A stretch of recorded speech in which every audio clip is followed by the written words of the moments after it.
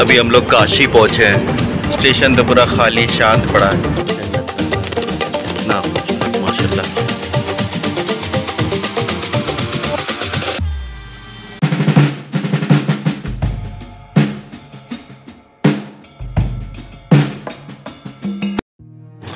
क़ाल rabbi इश्रह ली सदरी व यस्सिर ली अमरी वहलुल उक़दतम मिन लिसानी यफ़क़हू क़ौली। बिस्मिल्लाहिर्रहमानिर्रहीम। दुरूद सलाम मोहम्मद व आले मोहम्मद पर। अस्सलामु अलैकुम दोस्तों और बुज़ुर्गों, मैं हूं आपका होस्ट और दोस्त इमामुद्दीन वारसी। मेरे कैप्शन देख करके आप सबको पता चल ही गया होगा कि मैं कहाँ मौजूद हूँ।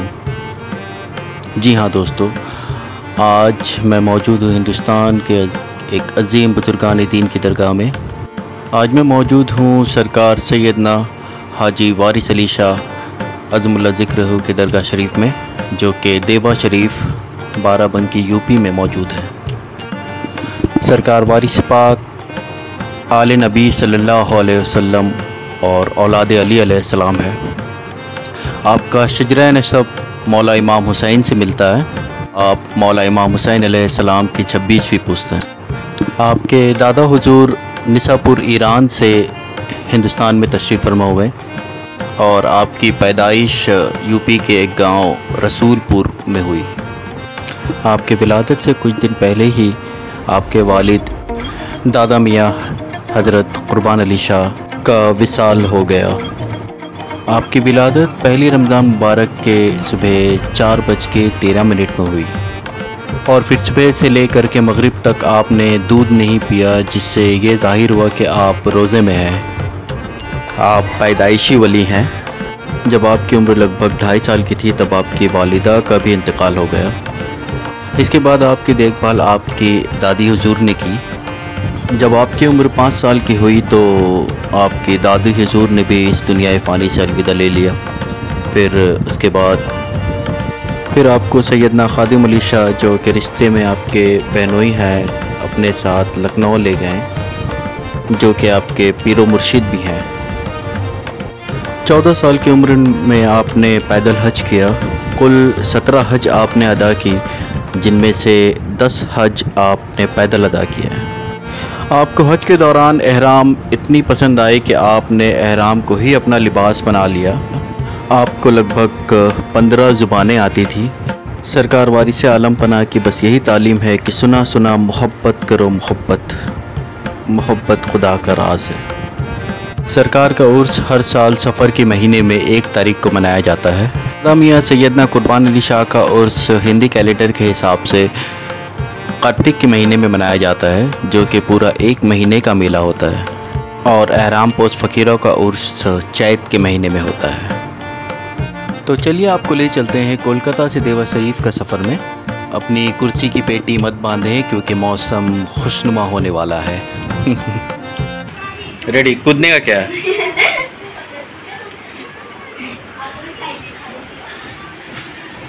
ये सुकैना वारसी अपना ब्लॉगिंग कर रही है और ये बंदर की तरह उछल कूद कर रही है।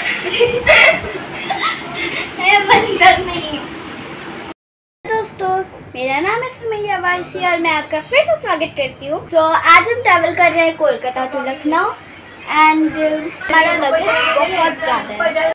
देख ही सकते हैं हमारा लगेज बहुत ज़्यादा है। 1 2 3 4 5 6 बैग्स है हमारे पास। 1 सूटकेस, 1 बैग है, 2 बैग है स्कूल बैग का टाइप है और 2 जूट का बैग है। एक समय स्पेशल ट्रेन में जा रहे हैं, इसलिए हमें खाना भी ले जाना पड़ रहा है, इसलिए हमारी लगेज बहुत हो गई है। हम जा रहे हैं सियालदह स्टेशन और अभी हम निकलने वाले हैं और हमें फूड बहुत ज़्यादा लेके जा रहे हैं क्योंकि हम डिनर भी वहीं करेंगे। निकल रहे हैं अपने घर से थोड़ी देर में।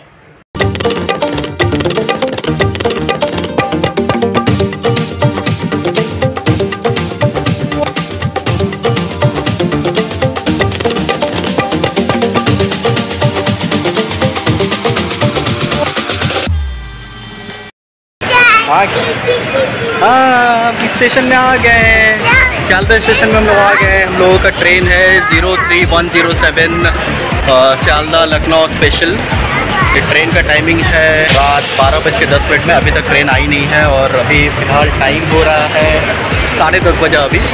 तो लगभग 1.5 घंटा और इंतज़ार करना है हम लोगों को और इंशाल्लाह ट्रेन किस प्लेटफॉर्म में आएगी अभी वो भी पता नहीं है। तो जैसे ही आती है जो भी होता है उसका अपडेट इंशाल्लाह आप लोगों को मैं पहुँचाता रहूँगा।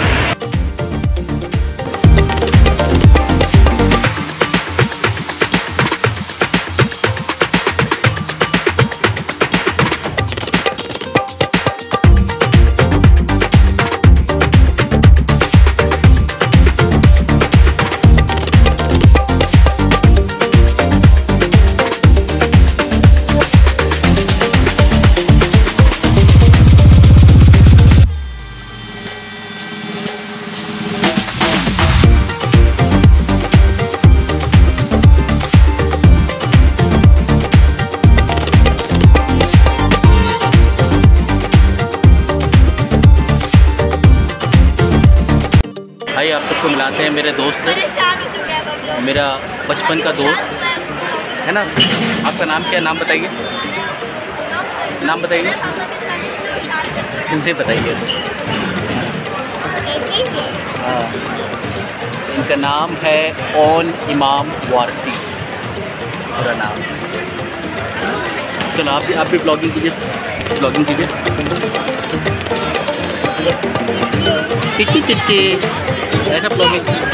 हाँ अच्छा, और हाँ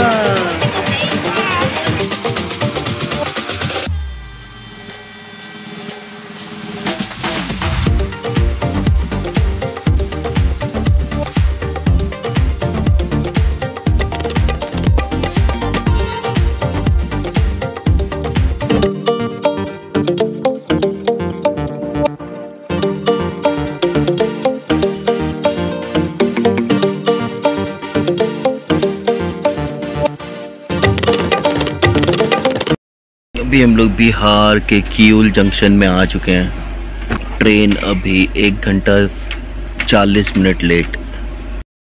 ट्रेन चल रही है अभी 2 घंटे लेट। लखनऊ पहुंचेंगे हम लोग शायद 2-2:30 बजे रात में। खैर अच्छा है, वहाँ से फिर देवा जाने के लिए ज़्यादा प्रॉब्लम नहीं होगा क्योंकि सुबह में 4 बजे तक इंशाल्लाह देवा हम लोग पहुँच जाएंगे।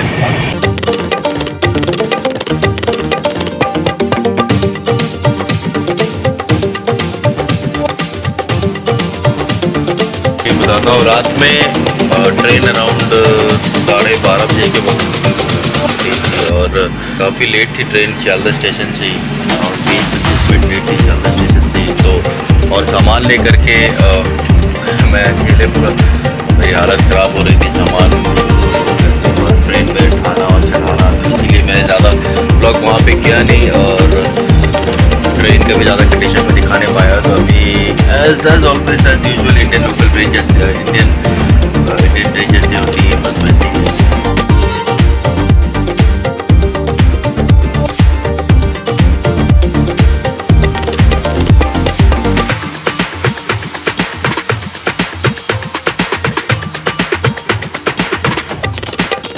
मैं गेट पे खड़ा हूँ ऐसे ही यहाँ पे।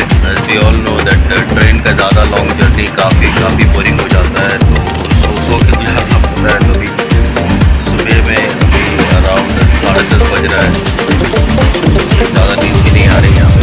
अभी ट्रेन रुकी है पटना में। ट्रेन 4.5 घंटा से ज़्यादा लेट है। अभी पता नहीं क्या कैसे करके टाइम पास होगा। काफ़ी बोरिंग है, बहुत ज़्यादा boring. Sealdah Lucknow 03107 special summer special train. तो पंडित दीनदयाल उपाध्याय स्टेशन उतर आ चुका है, सॉरी उतर नहीं चुका है, आ चुका है। ट्रेन अभी 6 घंटे लेट चल रही है यार, काफ़ी पक चुका हूँ यार। 6 घंटे लेट, मतलब जो 2 बजे रात में उतारने के लखनऊ, अब हम लोग शायद सुबह में 6-7 बजे उतरेंगे। It's too late man।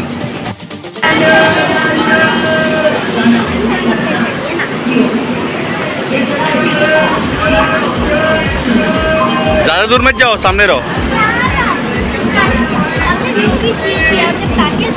Late गाड़ी अभी छोड़ देगा। अभी हम लोग काशी पहुँचे हैं।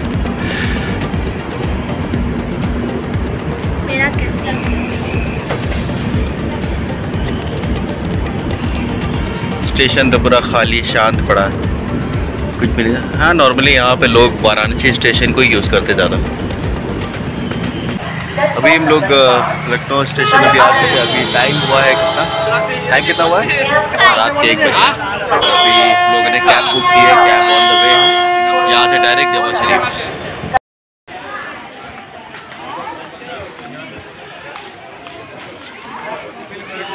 अभी इमामबाड़ा इस साइड में आ गया है, पहले इमामबाड़ा उस साइड में था। ये इमामबाड़ा, अभी वहाँ पे इमामबाड़ा तामीर हो रहा है, फिर से तामीर हो रहा है। ये यहाँ पे पूरा करबला का नक्शा बनेगा यहाँ पे। ये इमामबाड़ा में देख सकते हैं, ये पुराना इमामबाड़ा है। यहाँ पे पूरा अभी तामीर हो रहा है, फिर से पूरा करबला का नक्शा यहाँ पे तैयार होगा। अभी फ़िलहाल के लिए यहाँ पे ज़ियारत हो रही है इमामबाड़ा की।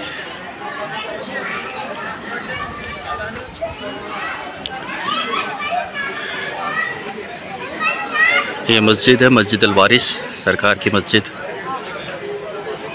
ये अंडरग्राउंड भी एक फ्लोर है और इसके ऊपर में 2 फ्लोर है।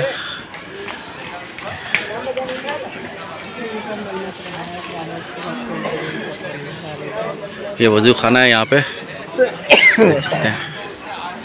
यहाँ पे वज़ू, लोग यहाँ पे वज़ू करते हैं। और ये सरकार का आस्थाना।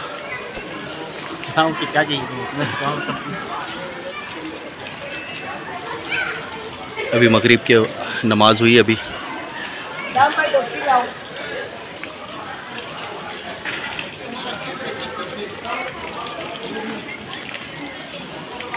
बहुत ही आलीशान, बहुत ही बड़ा माशाल्लाह।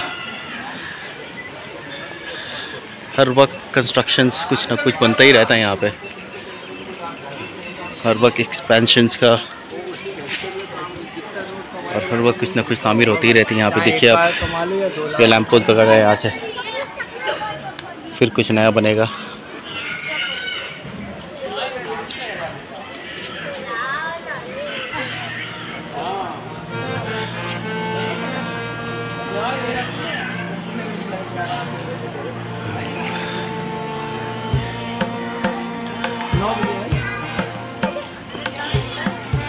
औलाद है ये ख़ास शाह मशरिकैन की, 26वीं है पुश्त इमाम हुसैन की।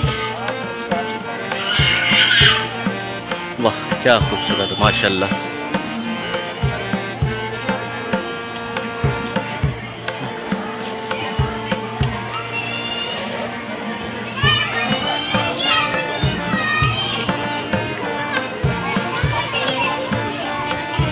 आज काफ़ी रश भी है, काफ़ी भीड़ भी है यहाँ पे। आज संडे का दिन है, लोग कुछ ज़्यादा आए हुए हैं। हम लोग भी आज सुबह में ही, इनफैक्ट रात 2 बजे आए यहाँ पे। ये सब भी मज़ार मुबारक सरकार के फ़कीरों का है, सरकार के मुर्दों का। यहाँ पे ज़मीन में भी एक देख सकते हैं मज़ार कब्र है, ये भी एक कब्र है ज़मीन में। सरकार के आशिक की, सरकार से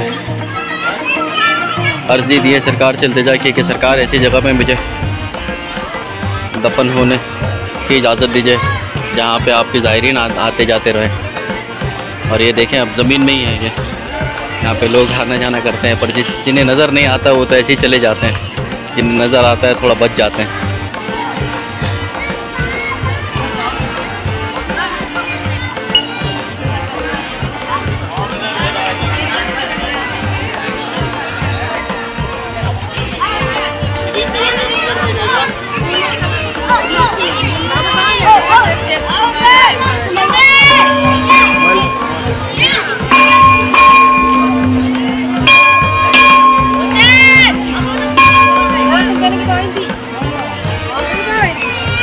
सात बार घंटी बजी, मतलब 7 बज गया है यहाँ पे।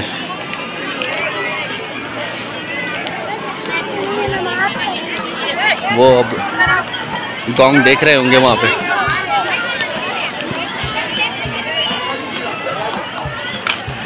हर घंटे में 24 घंटे वहाँ पे जो भी वक्त होता है यहाँ पे इस गोंग में जितनी, जैसे अभी 7 बजा है तो 7 बार गोंग बजा है यहाँ पे।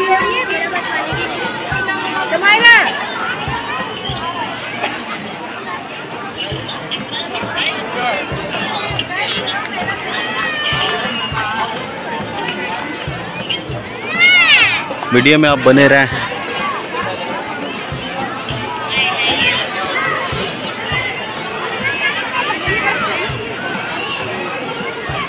आपको सारी डिटेल इंशाल्लाह मैं देते रहूँगा वीडियो में।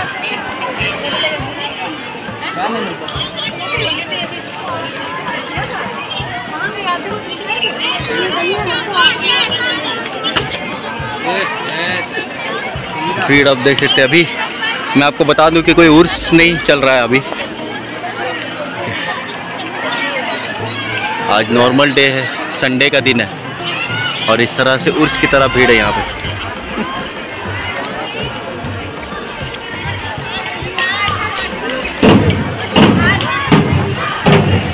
ऊपर आप देख सकते हैं डंका बज रहा है सरकार में।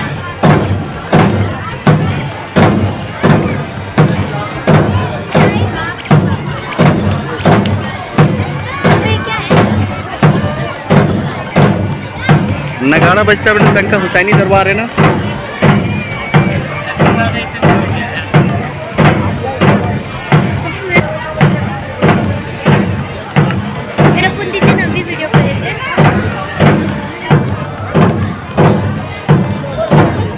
ये तो क़यामत तक बजता रहेगा इसी तरह। हर मगरिब के बाद में बजता है ये डंका।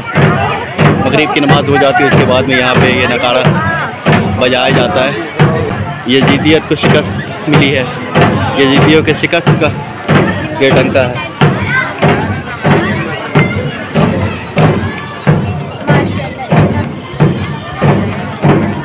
बस खूबसूरती देखें यहाँ पे।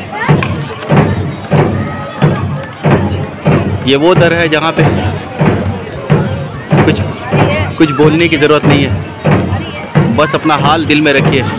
सरकार वारिस आलमपना का फरमान मुबारक है, वो पीर ही क्या जो अपने मुरीद का दिल का हाल ना जानता हो। यकीन माने दोस्तों, काफ़ी सारी चीज़ें सोच करके आता हूँ कि सरकार से आज जा करके ये अर्ज़ करूँगा, आज ये दुआ करूँगा, ये मांगूँगा, ये बोलूँगा। पर बताएं दोस्तों, इस खूबसूरती को देखने के बाद भी कुछ भी याद रहता है? कुछ भी याद नहीं रहता है, कुछ समझ में नहीं आता है क्या मांगूँ क्या बोलूँ। ऐसा लगता है कि हर मुराद पूरा हो गया है इस दरबार को देखने के बाद में। ये वो दर है जहाँ पे मुश्किल भी खुद मुश्किल में आ जाती है। ये मुश्किल कुशा का दर है, मौला अली शेर खुदा का दर है।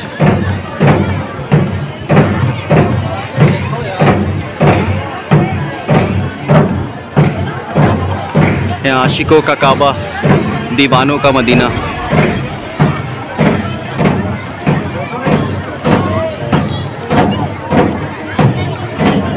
करोड़ों लोग आते हैं सारी दुनिया से, दुनिया के हर एक कोने से लोग यहाँ पे आते ही रहते हैं। डेली इसी तरह भीड़ हो जाती है। ये मगरिब का आलम है अभी।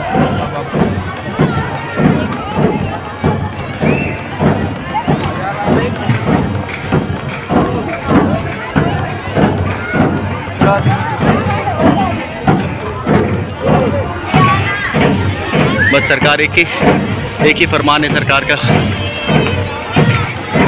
एक ही लेसन सबको देते हैं सरकार। सुना सुना मोहब्बत करो, मोहब्बत खुदा का राज है। मोहब्बत करोगे तो इबादत आ जाएगी, मोहब्बत करोगे तो नमाज़ पढ़नी आ जाएगी।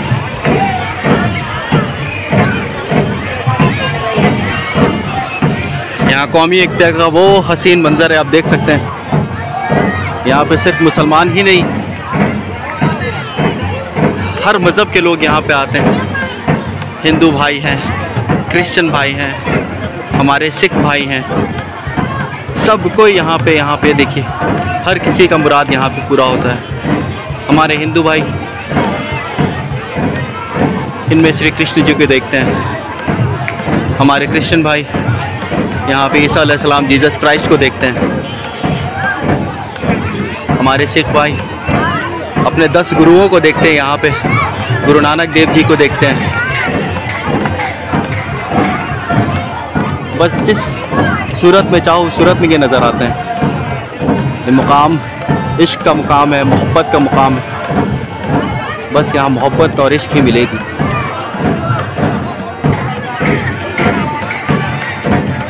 इस तरह मोहब्बत है हर एक मज़हब के लोगों में। आप देख सकते हैं सब एक साथ हैं यहाँ। आप पता नहीं लगा पाओगे कि कौन हिंदू है, कौन मुसलमान है, कौन सा मज़हब का है। सबकी मुरादें, सबकी झोली यहाँ पे भरी जाती है।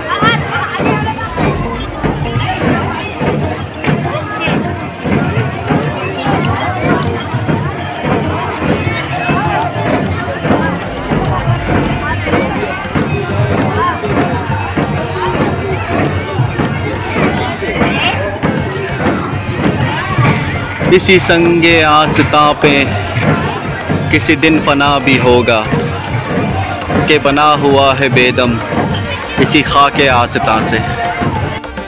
नेक्स्ट वीडियो में मैं आप लोगों को ज़ियारत करवाऊँगा खादिम ख़ास हज़रत फैजू शाह वारसी रहमतुल्लाह अलैह का, जो कि महमूदाबाद में बनेरा शरीफ में है, जिनकी दरगाह शरीफ देवा शरीफ से लगभग 50-55 किलोमीटर की दूरी पे महमूदाबाद बनेरा शरीफ है। तो फिर मिलते हैं, तब तक के लिए इजाज़त दीजिए। अपना ध्यान रखें, अपने फैमिली का ध्यान रखें और अपने पड़ोसियों का ख्याल रखें। फिर मिलते हैं अगले वीडियो में। अल्लाह हाफ़िज़। अगर आपको हमारी व्लॉग्स पसंद आती है तो लाइक, शेयर और सब्सक्राइब करना ना भूलें और बेल आइकन पर भी ऑल पर क्लिक करें।